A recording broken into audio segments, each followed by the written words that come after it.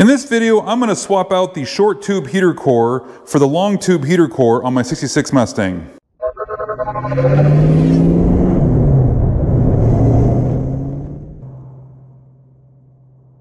What's up guys, my name is Andy. In this video, I need to fix a problem that I created right after I got this car started. You probably remember in the last video where I had started up the car and I had coolant everywhere. I got that fixed and then I cut the video off, and right when I was done with that, I looked inside my car and I noticed a drip coming from underneath my heater core. And I just got done, you probably remember seeing that video a couple weeks ago, of rebuilding that heater core, the heater core box, and getting that all redone with new parts.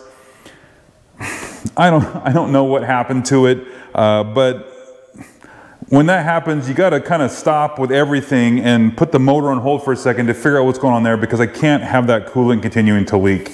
So, like anybody, I just, you know what, I'm just going to take it out and see what's going on. I don't know if there's a hole in the core. I don't know anything about it, but there's coolant leaking from it, and this is they're brand new parts. This is all brand new stuff. It should have been pretty easy, but it should have worked. So I took it out, and as I was taking it out, I made a mess everywhere, trying to get the heater core box out without spilling anything. But I got the box out and I took the heater core out, and that's this guy right here. And I could not find a leak anywhere in this thing. This is just your standard heater core. I don't know if this is just for the 64 to 66 Mustangs, or if the later years use this style, but this is what I had in there. I took it, I could not find a leak on this thing. I don't know what was going on with it. These things are relatively cheap, so I just went ahead and just ordered a new one, put it in the car. Same problem. The new one that's in there right now is leaking as well. But this time, I think I know what's wrong with it. If you look at these tubes, see how they're round and fairly circular here at the end, but as you get towards the end caps of this core, see how they kind of taper down and they kind of oval out a little bit. And I'm wondering if maybe the real problem was I put the clamp too far down on the tube, closer to the oval part, and as it's trying to clamp, it can't clamp around an oval like it can around a circle. And maybe that's where the coolant was leaking out. That's the only thing I can think of, because when I put it all back in there and it was leaking on the new heater core, I took the clamp off, put a new clamp on, and I moved it towards this barbed end here on these heater tubes. Just moved closer to that, ran the car, no leaks. So you think, let's just stop there, be done with it, don't mess with it, it's not leaking, everything's good. But really, what I'd rather have are the long tube style. And ironically, when I went to build this heater box, get all the parts for it, ordered and stuff, that was several months ago when I ordered all that, and you couldn't get these because you couldn't get them until January. These heater cores, you had to get the short tube. That was all that was available. They were 2 months out or whatever it was on the back order on these long tube ones. So I went ahead and ordered the short one. I figured I'll just use that. Here we are. After all this, I'm still putting in the long tube, which is really what I wanted to begin with. Partially, this does a couple things. One, when you put this in the heater core box, if this is the way it's sitting, it sits in the car just like this. And these tubes extend through the firewall, and then the heater hoses on here only need to go just to the firewall. They don't need to go through the firewall and into the back of the heater box where the short tube setup fits. And one of the nice things about that is that if you ever have to swap this out or replace your heater hose because it's old and tired, you can disconnect everything from right here, and you're not going to be spilling coolant inside the car. And I think that's kind of an advantage that I did that on my last Mustang. You guys probably saw that video where I put this long tube heater core in my last car. So anyways, long story short, I think I fixed the problem. I think it was operator error. I think I'm the one that messed that up. And now I'm going to put in the heater core that I want. So let's go ahead and we'll drain the coolant, get the heater box out, and swap this out. This is going to be pretty simple, pretty easy to do, just because we're not We're not adjusting anything, we're just swapping parts. So let's get started. So we're gonna take this cap off so we can let the pressure off of the system. And then we're just gonna go down here and we can just twist this. And we'll let that leak out into the bucket. And while we're waiting for that to go ahead and drain, let's go ahead and get started working on the heater core box. We got to disconnect the wiring for the heater, fan, motor, there we go. And then we're just going to take off these 7/16 nuts that hold this whole assembly into the firewall. All right, while we're up here, let's go ahead and disconnect these hoses that go to the intake manifold and to the water pump. And what you might want to do is you could put some clamps on the end of these hoses just so that they don't leak anything. If you got some sort of vice grips or something like that, maybe you can fold them over and just clamp them so that it doesn't leak any coolant. Or you may not have that problem depending on how much coolant you got out of your motor.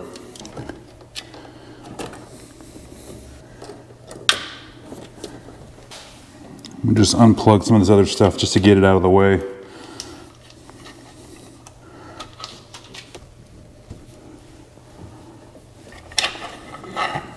And inside the car here, there's a screw right up there.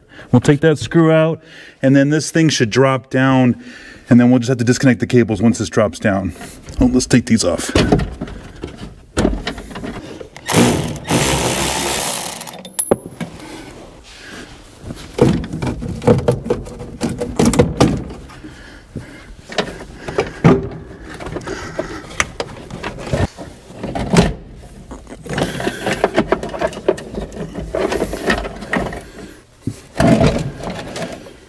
Now let's go ahead and take these clamps off that hold the cables in place, and they just slide off there. And then we don't want to lose these little fasteners and clips because we're going to need that when we put it all back together. And that's off. Now the last one is over here. I'll just take this little guy off.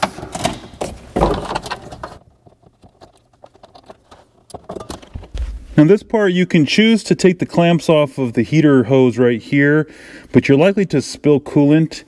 I'm going to try to pull these tubes just through the firewall, and hopefully I don't spill anything so we can get this box out of the car.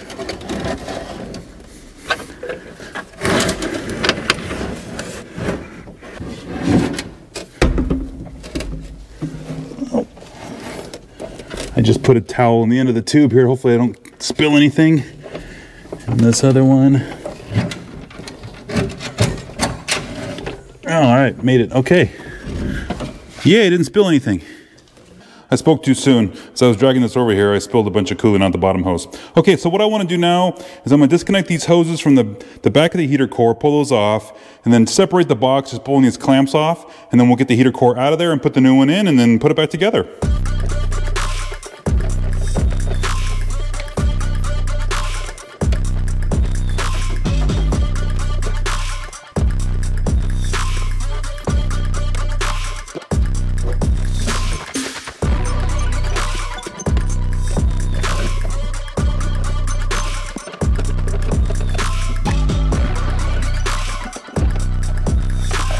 So again, you can see how it's round up here, and then it kind of tapers down into this slightly different shape, and I'm thinking that this is my problem. So that long tube heater core will solve that. So now we just gotta put it back together.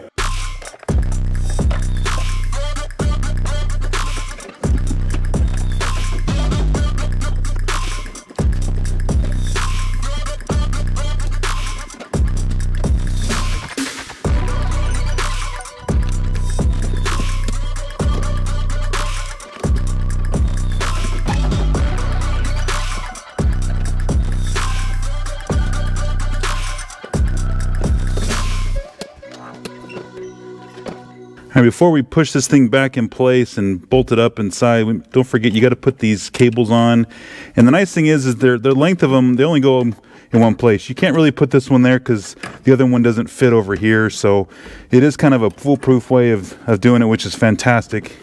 So we just put these on there and then make sure we tighten that up, put the clamp on.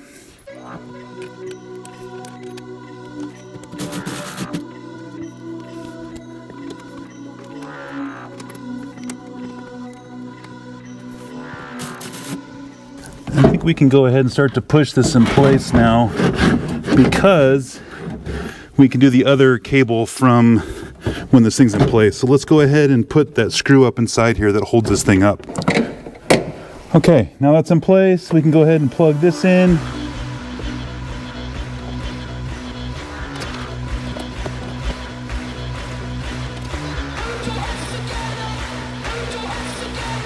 All right, we can put the vents back on.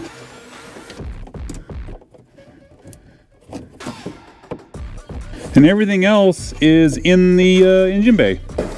All right, we can finish putting these nuts on here.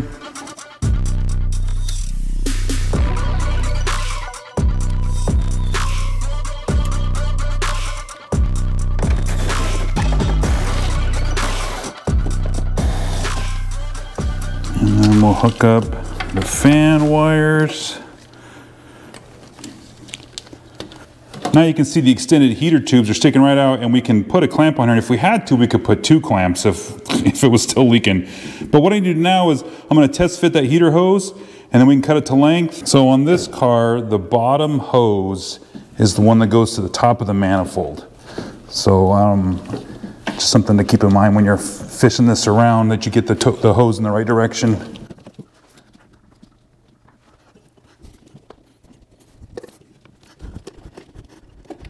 There we go. And then the hose clamp, we'll slide that over the end here. And we'll just snug it down for now. Come back and tighten it when we're done.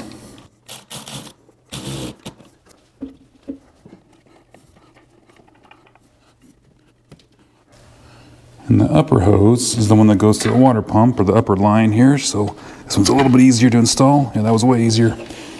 Okay. We'll get this clamp in place as well.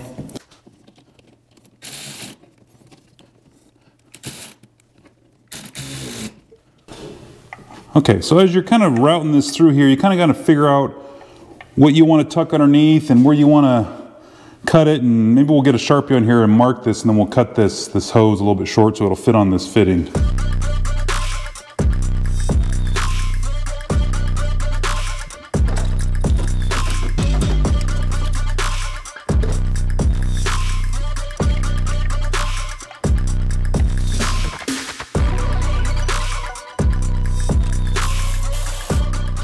We'll do the same thing with this lower hose. We'll mark it, cut it, and we should be good. All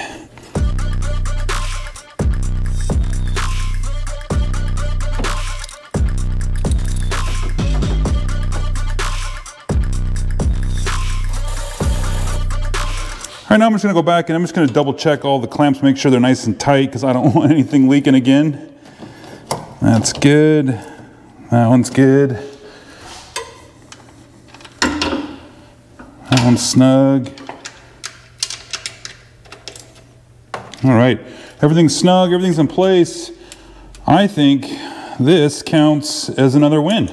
We don't want to forget to hook up everything that we disconnected. All right, this is the choke wire, and then this is the temperature wire for the fans. There, now we're looking good.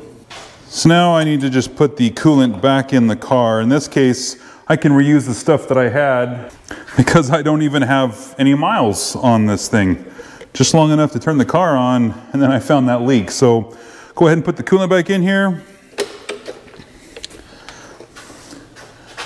And again, the benefit of these external tubes or longer tubes is that I can, if I have a leak in something, I can service all this stuff outside the car. I'm not getting coolant all over the carpet like I was when it was dripping everywhere. So, all right, we'll let that bubble down. All right, guys, so that's it. That is putting in the long tube heater core in place of the short tube heater core.